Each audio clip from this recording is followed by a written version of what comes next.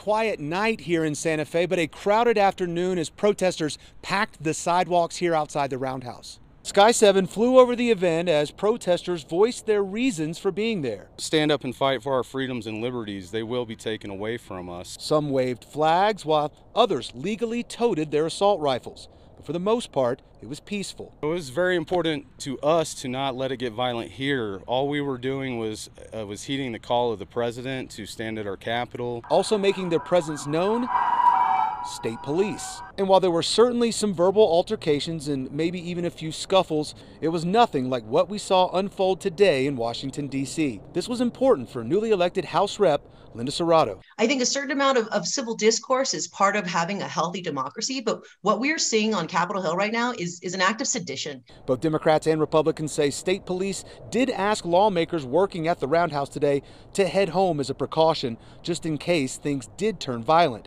Thankfully for everyone involved, it didn't. Now, that protester I spoke with said they had actually been here demonstrating for about 3 days leading up to what happened today, and he does anticipate that other events like that may continue in the coming days.